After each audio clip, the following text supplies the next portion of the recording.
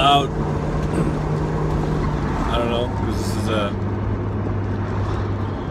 this is a bit of a test, I guess. You know, a few people have brought up this idea to me recently that I should try vlogging, I guess it's called, and talking a little bit about my life and about my opinions on things and that sort of stuff. Anyway, I've been on the road for the last week, touring around, drive from Vancouver out to Calgary and up to Edmonton and back to Calgary, and I'm headed back to Vancouver now. I'm driving through forest fires, so the air all around is really smoky and thick, and it's, you know, it's hard to see far distances, but it's starting to rain, so hopefully, you know, hopefully this rain is a good thing and it's not going to turn into, you know, any kind of lightning or anything like that that might make it worse.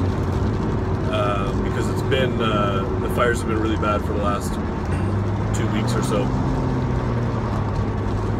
But anyway, I guess like I just wanted to talk about mostly just the road and how it makes me feel and how it brings me answers to questions I never knew I had.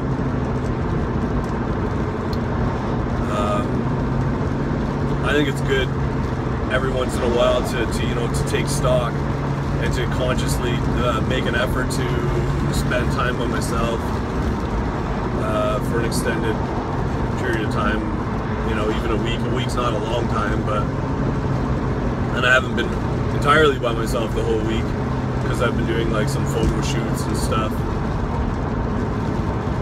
which is nice. It's all strangers too, so there's something different about being around strangers and how we represent ourselves to people that we don't know yet, whether or not we choose to just be raw and open, or whether or not, you know, we put on some sort of a mask for business purposes, or for networking, or for some kind of a personal gain, or just because we're afraid. Sometimes we're just afraid of how sometimes we're afraid of how we might be judged or perceived. And I think that that's what this whole time in my life right now is about. It's about facing fear. It's about realizing that the only way to grow is to face my fears every day, all day, emotionally, spiritually, career fears, everything. It's the only way to grow. And it hurts. It fucking hurts deep inside sometimes. Like nothing else hurts, you know? But the more of that pain that I'm able to fight through, the more I'm enjoying my life, the more I'm reaping the benefits of that work. And that's what it is. It's fucking work, man. It's fucking work. Let me tell you. But you gotta do it. You gotta fucking fight through. You gotta fight through it every day. Every fucking day. You fight through. And some days are amazing. They're beautiful. They're great days. You have those gifts. Some days just aren't. Some days are fucking tough. You know? And maybe you lose the battle, but don't lose the war. And that's what the road does. The road, you know, makes me think like, hey, what would I do this week if I found out I had a terminal illness, for example? I got 1 week to live. What would I do? Who would I spend it with? Who would I spend that time with? What would I do with that person? Is there anybody I would call? Is there anything I would say? Is there something I haven't written? Is there some fucking skill I haven't, you know, improved upon or taken advantage of, or somewhere I want to see in the world?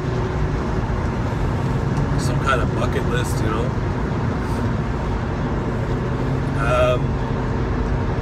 So yeah, I'm on my way back home, and I think I've answered a couple of my questions, a couple of my hard questions. I think I have a better idea of some of the things that I need to do, some of the things I need to get done, some of the things I got to scratch off that list, you know. And I have a better idea of who I am and what I want. And also just that, you know, that I like my life. I was thinking about that. I was thinking about the fact that, you know what, I like what I do. That's a fucking blessing. That's a blessing. And yeah, I worked for it. Yeah, I set it up. It's not luck. It's hard work every day, but I like it. I like how the gym makes me feel. I like the networking with people and the creative ventures that I'm involved in. And I like sitting down in the morning and writing. And I like it. I like fucking around on Facebook, you know, getting people talking, doing stupid shit, sharing my whatever journey, I guess.